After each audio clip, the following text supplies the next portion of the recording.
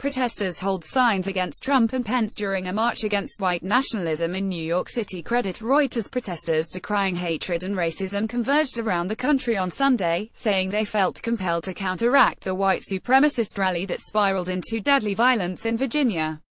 The gatherings spanned from a march to President Donald Trump's home in New York to candlelight vigils in several cities. In Seattle, police made arrests and confiscated weapons as Trump supporters and counter-protesters converged downtown. Some focused on showing support for the people whom white supremacists condemn. Other demonstrations were pushing for the removal of Confederate monuments, the issue that initially prompted white nationalists to gather in anger this weekend in Charlottesville, Virginia. Still other gatherings aimed to denounce fascism and a presidential administration that organizers feel has let white supremacists feel empowered. People need to wake up, recognize that and resist it as fearlessly as it needs to be done, said Carl Dix, a leader of the Refuse Fascism group organizing demonstrations in New York, San Francisco and other cities. This can't be allowed to fester and to grow because we've seen what happened in the past when that was allowed. Conservative Joey Gibson, left, looks on after Black Lives Matter protester Arthur Ford, Center, took the stage during a pro-Trump rally in Seattle. Credit up, it has to be confronted, said Dix, a New Yorker who spoke by phone from Charlottesville on Sunday afternoon. He had gone there to witness and deplore the white nationalist rally on a Saturday that descended into bloodshed. In Seattle, a rally previously planned for Sunday by the conservative pro-Trump group known as Patriot Prayer drew hundreds of counter-protesters. A barricade separated the two groups as police officers stood by dressed in black riot gear. At one intersection, police ordered crowds to disperse. The Seattle Times reported that officers used pepper spray on some marchers. It wasn't immediately clear how many people had been arrested.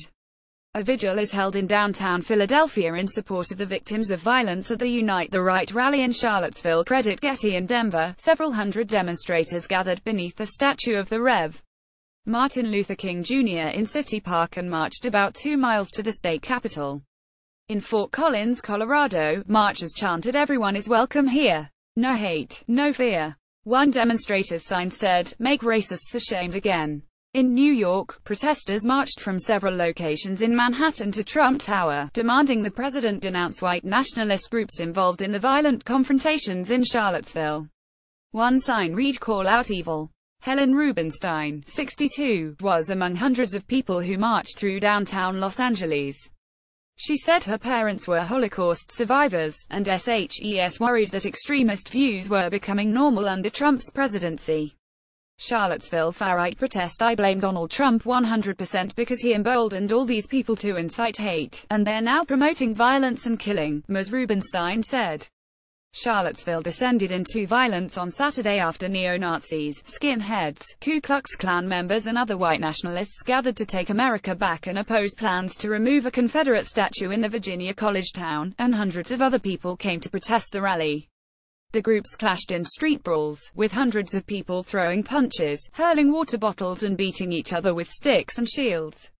Hundreds demonstrate in downtown Los Angeles for victims of Charlottesville tragedy and against racism. Credit EPA. Eventually, a car rammed into a peaceful crowd of anti-white nationalist protesters, killing 32-year-old Heather Heyer.